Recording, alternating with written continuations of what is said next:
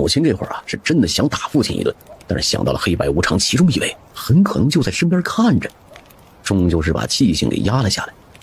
处理完这件事之后，原本悬在二人心中的巨石也就落了下来，想来试探一次应该差不多了吧。不过因为之前师傅的叮嘱，此时之前一定不能松懈，两个人又默默地回到了柴火跟前，眼神呆呆地注视着不断虚幻飘摇的篝火。很快时间便来到了深夜12点。临到这个时候，父母二人虽然身体有些疲惫，但是心里却是开心激动的不行，因为只要再过半小时，子时一过，这场劫难就基本上度过去了，胜利就在前方。监官，开门哦！却也就在父母喜出望外之际，门外突然传来了爷爷的声音：“哎，老汉他们回来了，九爷，走，赶紧去给他们开门。”听到了爷爷师傅他们来了，父亲顿时放松了许多，觉得他们过来说明今晚事情已经结束了。但是母亲却觉得有些怪。李师傅吩咐过，早上6点钟过后才算结束，爸爸他们不应该提前过来呀，不对头。命运呢，就是这么有趣儿。一向唯唯诺诺的母亲今晚异常的细心谨慎，当即起身就把父亲给拉住了。哎，啷个了？老汉怎么来了？啊，建国你在屋里烤火，我去开门。父亲感受到母亲的指甲镶嵌入手掌，失痛之下原本还想骂人，但是很快就恍然大悟，随即后怕了咽了咽口水。乖乖，我是真这么蠢呢，差点有坏事了。等父亲冷静下来后，母亲缓缓地朝着门外而去。等打开了大门，便看见大雪中被冻得瑟瑟发抖的爷爷。爷爷搓了搓手，直接走了进来。哎呦，秀英啊，事情咋样嘛？爸爸，你说的啥事儿啊？爷爷一边朝院子里面走，一边问道：“在爸爸面前还装？你不是把娃儿藏起来了吗？”一听这话，母亲的心弦顿时就放松了，觉得这就是真正的爷爷。才准备应答，但就在准备开口的那一瞬，突然注意到了一个细节：李师傅没跟过来。还是不对劲，为什么没有李师傅在？只有一种可能，李师傅今天才来的小沟村，黑白无常压根就不知道有这个人，面前这个人还是诡辩的。爸爸，我不知道你啥意思啊，娃儿都埋了1下午了。爸爸，你没事吧？是不是被刺激到了？啊，没事儿，今天我找刘瘸子看过，我这辈子还有娃，到时候再生就是了。听完这话，面前这人身子微微的一顿，随后疲惫的拍了拍脑袋。哎，年纪大哦，好不容易有个孙子，突然没了，爸爸的确被刺激的神志不清啊。算了，你们早点休息。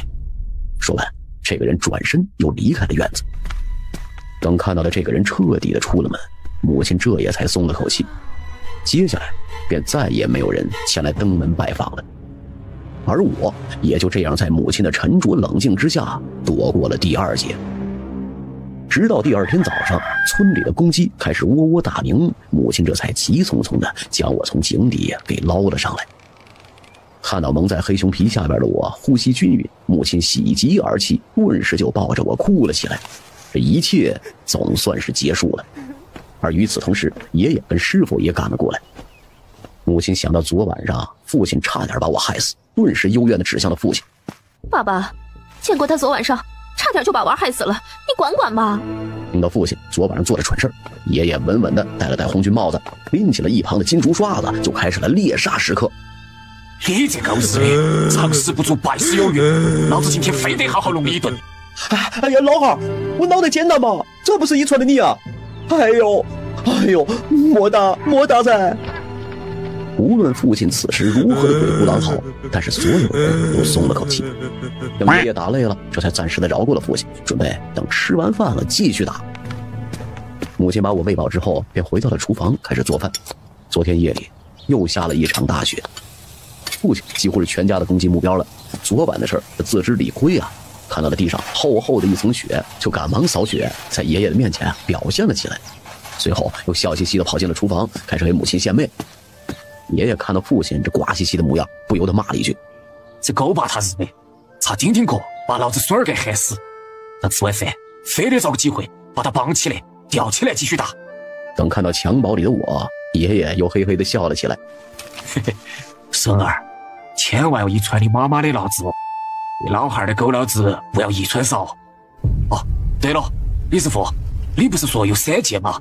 还要继续剁啥东西吗？师傅熟练地闷了口烟。哎呀，这一次啊，不需要躲什么了，但是把之前被鬼魂吞噬了太多生机，不出10岁他就会夭折呀，这就是第3节。夭折这个词儿对于小娃太忌讳了，在农村老一辈的嘴里啊，都不会说小孩有夭这个话。10岁就夭折，那咋办？借命，借的父亲10年寿命，把缺掉的生机补起来。爷爷对父亲的教育很简单粗暴，动不动就是一顿暴打，但是我确实很清楚啊，其实啊，他那份父爱不见得比别的父亲少。爷爷沉默了片刻。师傅，借我的命可以不？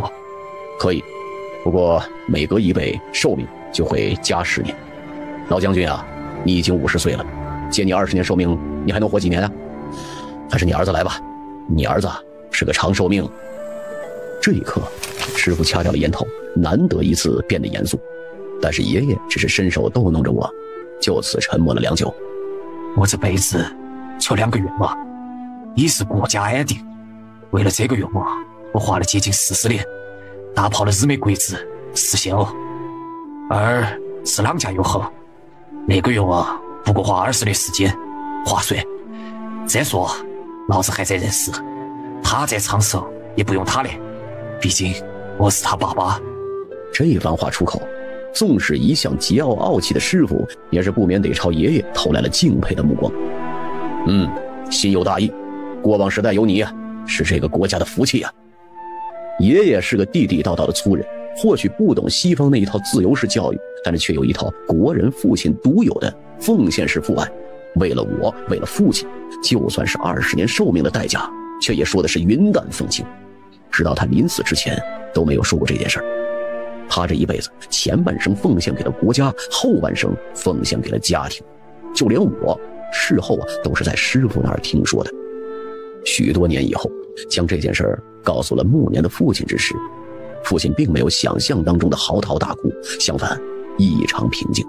只是从那天开始，父亲时不时的就会抱着爷爷的遗照看，有时候啊，一看就是一整天。